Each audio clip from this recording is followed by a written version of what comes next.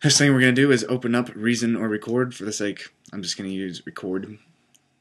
You can see it already loaded a patch from a while ago. But what you're going to want to do first is open up Preferences. We're going to Keyboards and Control Surfaces. Now we're going to click on Auto Detect Surfaces.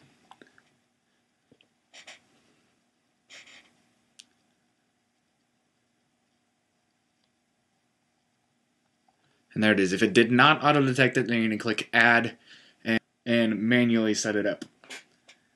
And you're going to exit out of Preferences, and everything should work fine. I'm going to go a sequencer, click on the word. Works just fine.